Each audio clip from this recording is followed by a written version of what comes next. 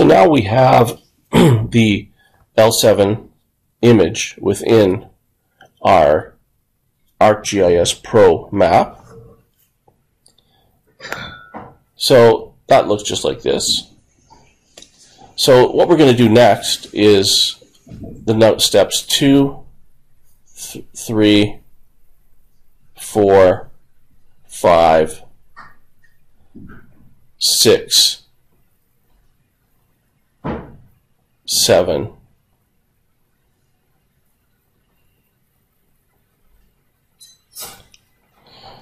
So going back to the remote sensing L7 image that we have, we're going to click on the Imagery tab. In the Imagery tab there are classification tools, and we want to open the Training Samples Manager. And I'm just going to undock it over here so it can be floating for now, so it's easier to see. So by default, the Training Sample Manager has two panes, a upper pane and a lower pane down here. The upper pane contains a schema, or the names of the information classes, and the title of the schema. So in this case, we have the title being, by default, NLCD 2011, and then we have the information class water, developed, barren, forest. These have nothing in them right now. And we're going to open up by clicking on the Open Classification Schema button. And we're going to go to our Lecture 9 folder, or Lecture 8 folder, I should say. And mine's here, I have it called Lecture 8B. And I'm going to open up Ottawa ECS. So that's the classification schema for what we want to do, which is forest and non-forest. Later you'll see how to make this from scratch. Next, in the Lecture 8 folder, Remote Sensing, Imagery, we have a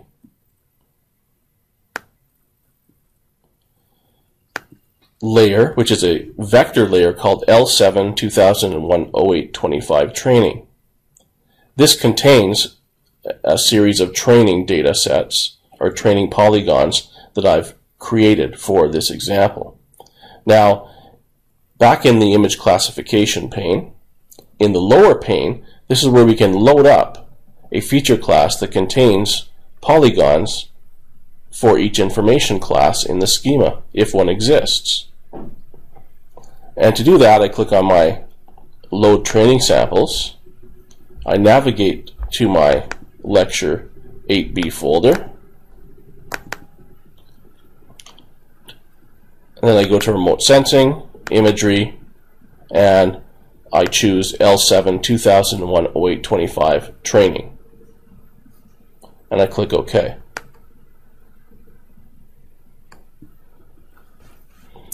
And you'll see it immediately puts in green and red. Green ones are forest examples, and red ones are non-forest examples. Up in the schema, the colors are slightly different. Forest is still green, which is good, but non-forest is, the color here is tan. So I'm just going to change that to red by editing the properties of that second information class by right-clicking on non-forest, edit properties, and color red. In here you also see that the name is non-forest, which we know because we just clicked on it, and the value is 2. So the pixel value that we're giving to the non-forest polygons is a value 2, and that will become the pixel value for non-forest. So I can just click OK here. Likewise, forest, oops, I didn't want to do that. I just want to put that back up there. I don't want it to be a subclass. There we go. That was just an accident. Don't worry about what happened there. And I want forest. I want forest up first.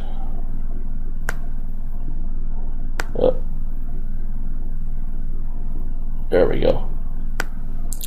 So, non-forest. Now, double click on forest, or I should say right click and say edit properties, and you'll see it says forest value 1. So the pixel value for forest will be 1, and the color is green. Now, what we're very interested in seeing right now is that for machine learning purposes, we want to have an approximately equal amount of pixels in each training set of polygons. So for forest, we have 56% of the pixels, of the total pixels that are being used for training or will be used for training and creating the signature file. 56% of those are in forest and 43% are in non-forest. So we have an option then. We want to equal these out to be approximately 50-50. We may not get exactly 50-50, and that's okay, but as long as they're a bit closer than this. So the easiest way here would be to add perhaps an additional non-forest or two polygons to the training data set. So to do that, I click on, in the information class half pane, non-forest. Then, once I've clicked on non-forest, you'll see tools up here. You might see 4 tools, or you might just see the 3 I see. If you see 4, click on the second one, which is just polygon. Once you click on polygon, and then you bring your mouse over top of your remotely sensed image, you'll see a crosshairs. And so it's looking for examples of non-forest. So I'm going to zoom in down here, for example, where there's some non-forest. And I'm just going to click once, and that makes one part of the polygon. Click 2, click 3, and then double click to end the polygon. And watch the pixel percent in the lower pane of the image classification pane. So we have now 42% plus 3%, so that's 46.457. 46.57 now versus 54.2. So as we add more non-forest examples, all we need to do is watch this one up here, which is forest. We just keep an eye on it till it comes closer to 50. So here's another non-forest bit, so I'll just make another polygon there.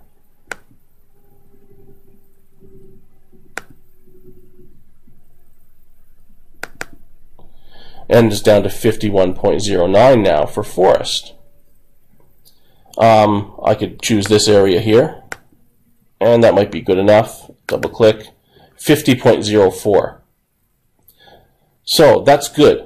Forest is now 50%, and that means non-forest will be just slightly lower than 50%, 49.96. And that means we now want to go back to our training samples here in the lower pane, and then select all the forest ones. You may need to expand your window if there's a lot of them. Maybe yours were smaller. Once we select all the non-forest, then we're going to click on this collapse button, like this. And you'll see that that collapses all the non-forest into a single feature set with 8 polygons. And those 8 polygons have 49.96% of the total pixels for training, and forest has 50.04%. And that's fine. That's very close to 50-50. So now let's save our training data set.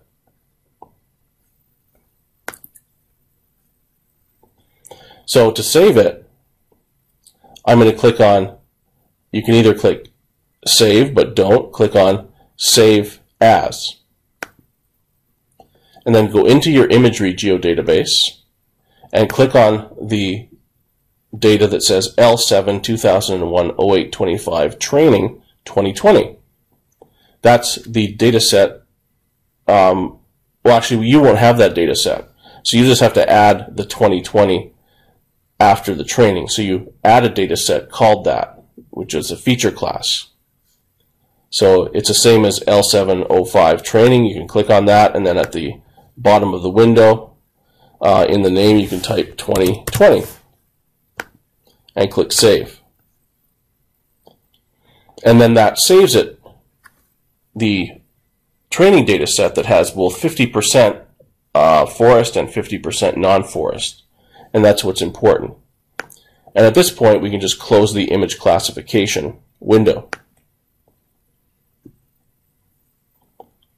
And it may say the training samples have been modified, but have not been saved. Click Yes to save the modifications. Then bring in your training 2020 one from the map. So L7 2001 08 25 training 2020. And put it on top, make sure, so you can see it.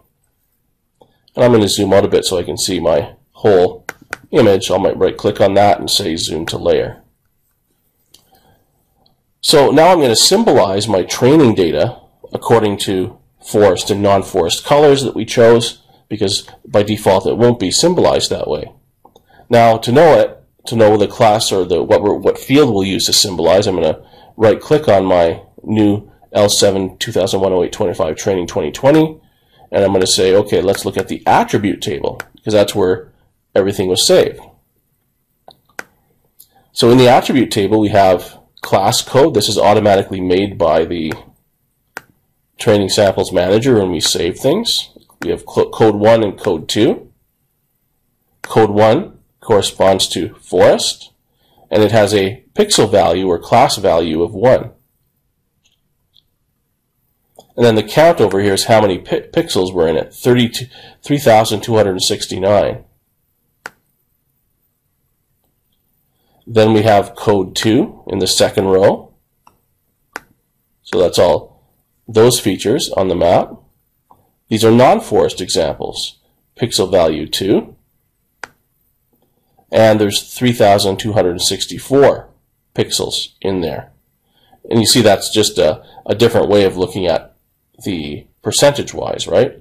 So we know that's 50.04%, and that's 49.96% for the non-forest. So now first I'm going to click on my map tab, make sure I have nothing selected before doing anything further, and I'll just close the training 2020 attribute table. So here we have the L7 training 2020. I'll click on the appearance tab, symbology, unique values. Then I will choose class name, forest, non-forest. And I'll click on the all other values and remove them. You may only see all other values here.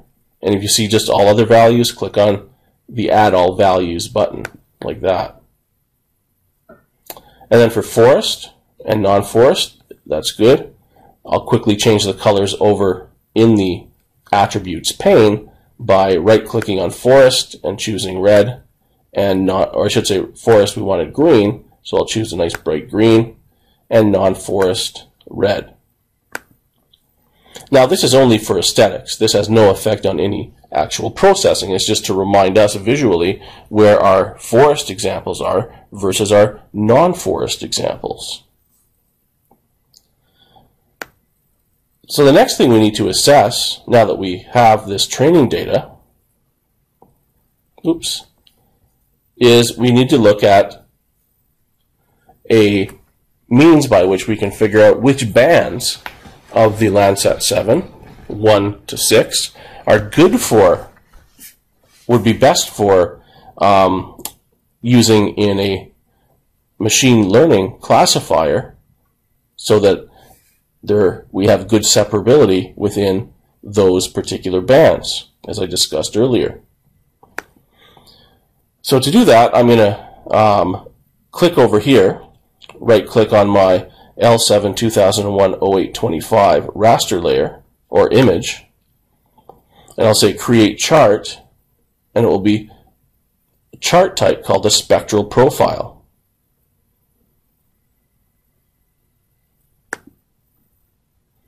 And this opens up the spectral profile chart. And yours may be docked. The pane for chart properties may be docked over here in your where all the other things are docked like that. If you don't see that show up, just click on the Properties button in the Spectral Profile Graph window like that, and that will open up the Chart Properties dialog. So what we want to do here is I'm just going to undock mine, and you may want to do that too, just so you can expand it horizontally to see all of the tools in the little toolbar of the spectral profile graph. And I'll just move it out of the way a bit here too. So we want to look at the average to start with, so we'll choose mean line as the plot type, the average of all the pixels in each class, forest and non-forest. So we do that by choosing a plot type mean line, then clicking on the tool within the chart properties pane called feature selector. And I'm going to start by clicking on any of the green polygons. And that will open up this. This line here shows us the average pixel value in each band for forest pixels. So for example here, the average is around 56 or 57. So in band 1, which always starts at the right hand side, band 1, and then band 2 is where you see a little kink here. Band 3 is this larger kink. Band 4 is over here. Band 5 is the next one, and band 6 is down here. Because our data, or our image, this Landsat image, has metadata which tells ArcGIS not just the band names, but what the range of the electromagnetic spectrum, which is part of each band. It shows wavelength on the x-axis here. So I have that one. We know that's forest, so I'm just going to click on the symbol over here where it's classified that as blue, and I'm going to change it to green, so that green line will remind me that that's forest. Maybe I'll make it a bit of a darker green on the graph here, like so. Then I click back on my Select Feature Selector tool, and I click on any of the red polygons which are non-forest. And it puts a blue line. I know that's non-forest, and we've been using red for that, so I'm going to click on Profile 2 and change it to red. And I'll just bring my spectral profile graph out here so we can have a look at it. So this now shows the average spectral response in each of the bands for both forest, which is the green line, and non-forest, which is the red line. And we can see there's separation between them and all the bands for the average values, in that the average value of the red or green line don't cross anywhere. So there's no crossing of any of the two lines anywhere. And the separation is the vertical separation for each band.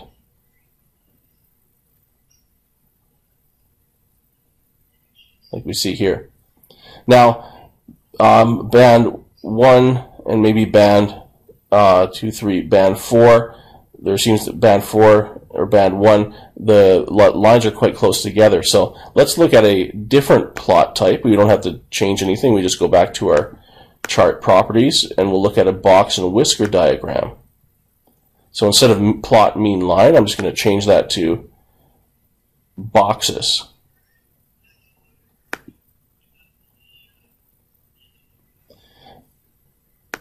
Now this information graph shows us again red and green, red meaning non-forest and green meaning forest, and this time it lists it by bands.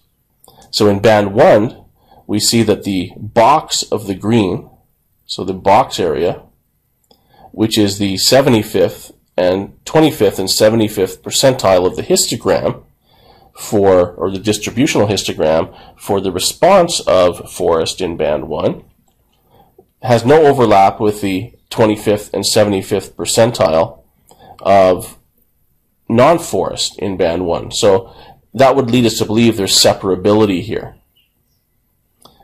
Likewise, there's separability in band 2 between forest and non-forest. Band 3 is good.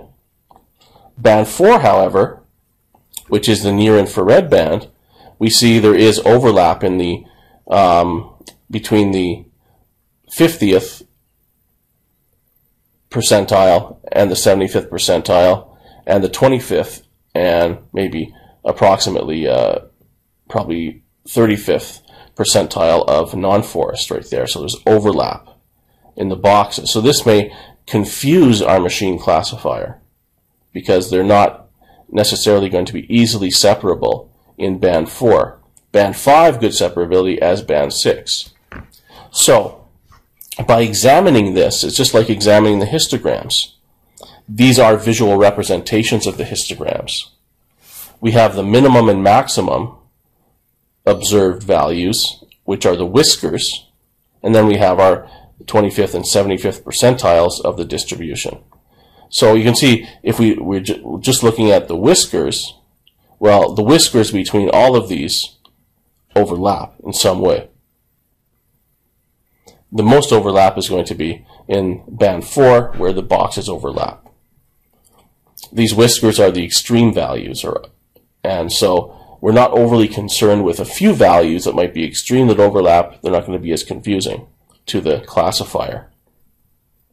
So we're going to use band 1, 2, 3, 5, and 6 in our analysis when we create our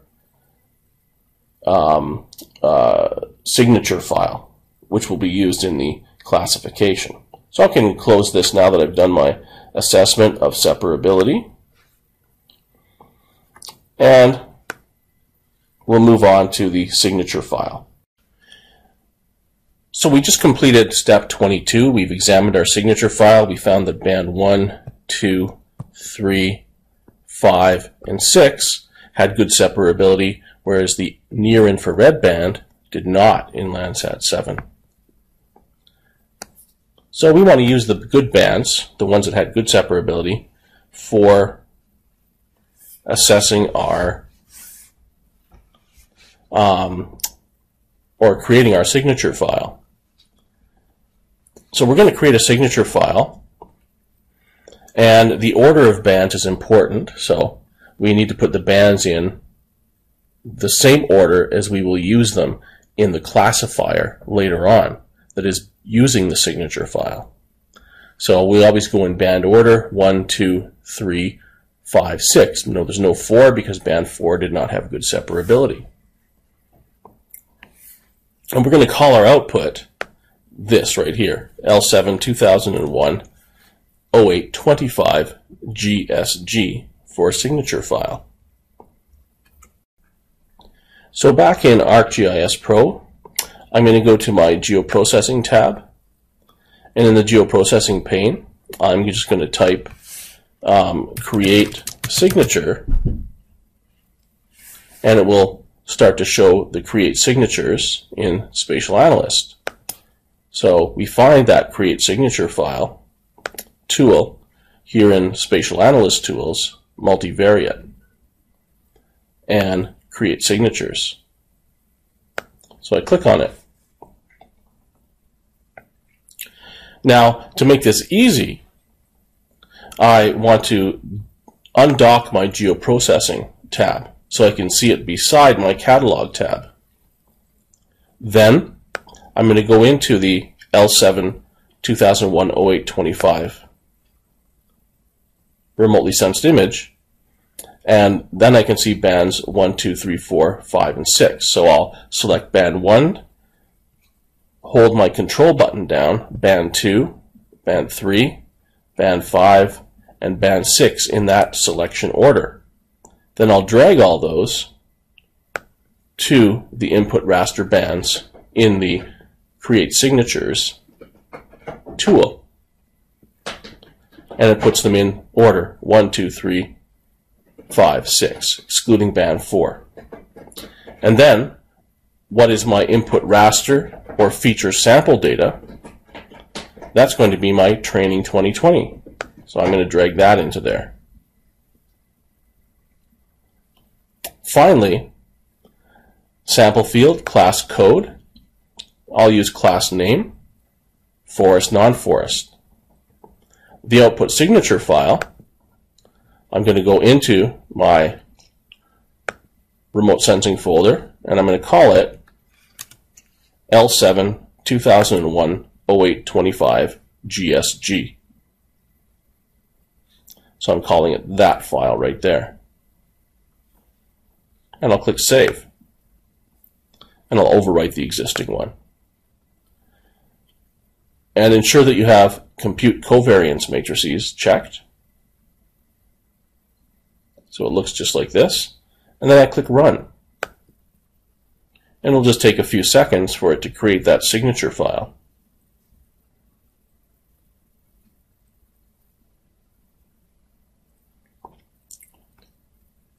While that's happening, just go back over to where we were and have a look at what we'll do next. So it says Create Signatures file completed. And so I'll just move that up over here, maybe make it a bit smaller so it's not too much in the way, because I'll still need this one more time to be undocked for the next step. So if I go back to my toolbox here, and in the multivariate, I have multi or maximum likelihood classifier. So that's a type of machine learning classifier that's commonly used for pixel-based image classification. So I'll double click on that. And notice again, the first thing is input raster bands. These must be in the same order and same number as in the signature file we just created. So again, I'll go back to imagery, scroll down. There's my image, L7 2001 0825. I expand it, and again, in the same order, Control, click on band 1, 2, 3, skip 4, click on 5, 6. Release my finger from the control button. Now I drag those into the input raster bands. Now I have 1, 2, 3, 5, and 6. That will correspond to my signature file that I just created, so I now have to open up my signature file. So I'll click on Browse. I'll go to my remote sensing folder where I saved it, and I called it this, L7 2001 0825 GSG, Spatial Analyst Signature File, and I click OK.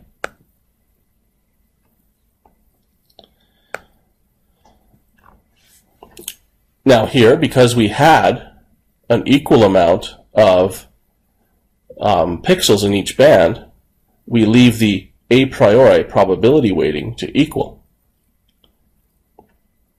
And we don't have to output anything else. We could choose to output a confidence raster, and that can be interesting to look at. So let's do that. We'll put that right in the same remote sensing folder. So imagery, and I'll call it L7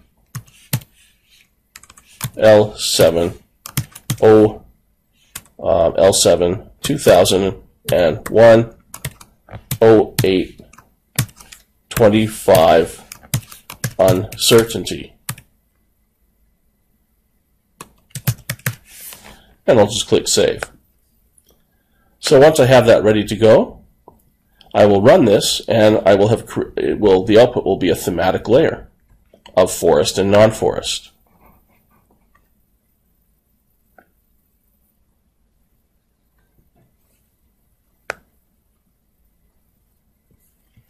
I'm going to turn off the uncertainty one here, and I'll turn off those right there. So having a look at this in my table of contents, in the contents pane, I'm going to change forest again to green, so I'll right click on it so it's green, and non-forest I'll change back to red, like so. So now we have a potential map of forest and non-forested area in 2001 based on a Landsat 7 ETM Plus multispectral image. The uncertainty layer looks like this.